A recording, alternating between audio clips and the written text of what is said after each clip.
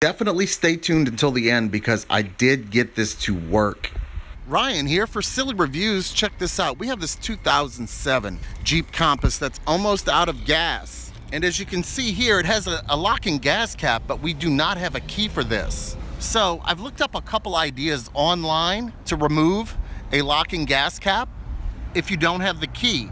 And we're gonna try a couple of them and see if we have any success. And hopefully this will help you out. So the first method we're going to try is inserting a flathead screwdriver and turning it in the lock just like you would a key. That may work. Now, if this works, then I don't know how much faith you can put into having a locking gas cap, but I also don't know who's stealing gas anymore. But if you have an angry ex, they might try to pour some sugar on me. I mean, pour some sugar in your gas tank, so could be a good idea. And plus, women might not be able to know how to open this. I'm just kidding. Here we go.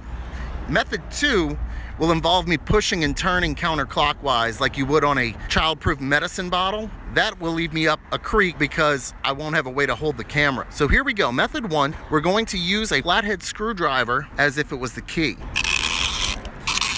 See, it'll turn, but it'll stay locked. I'm gonna be a little bit more forceful, and I really pushed it in this time, and I'm really pushing against it. I don't think I'm having any success. I'm out of ideas, so good luck removing your gas cap that has a lock on it, and your locking gas cap, you have no key for it. I'm Ryan for Silly Reviews. Sorry about that, but I do hope I see you in the next video. Man, this is disappointing because this thing is out of gas. Okay, wait up. Update.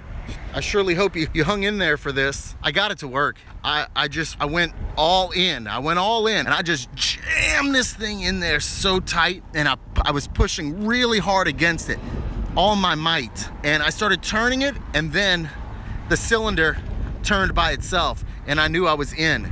I knew I was in. Check it out. Boop bop. Now I can put a little gas in here. Here we go. 2 thumbs up for this method of opening a locking gas cap when you don't have the key. But then I also got to give it 2 thumbs down because this security is whack. Come back for the next video, okay?